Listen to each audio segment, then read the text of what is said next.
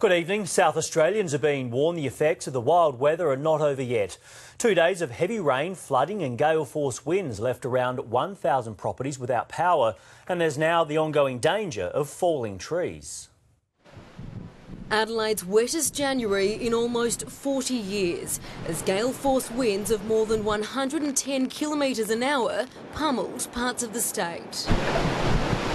Just 1 week after a severe thunderstorm tore through the city.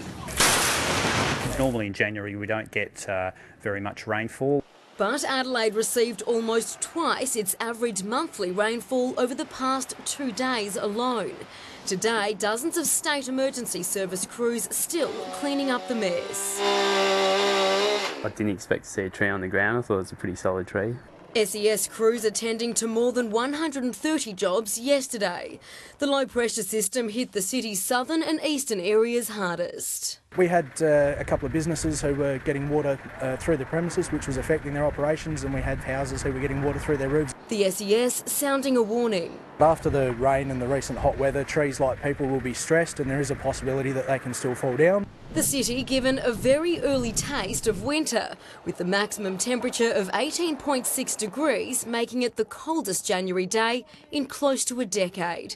The wet weather expected to greet us more often over the next few months. February through to April we're expecting rainfall, if anything, to be slightly above average.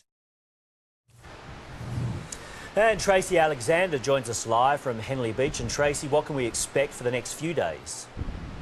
Well, Will, it's currently pretty windy down here at Henley Beach, but it's back to clear skies and mostly dry conditions, but not for long. We should expect to see some more rain as Tropical Cyclone Stan, currently lashing Western Australia, passes through the west of our state on Monday. And while that system will have diminished significantly by the time it reaches South Australia, we should still expect to see another burst of wind and some cloudy skies as it passes across Adelaide on Tuesday. But, Will, nothing like what we've seen over the past few days. Indeed. Thanks very much, Tracy.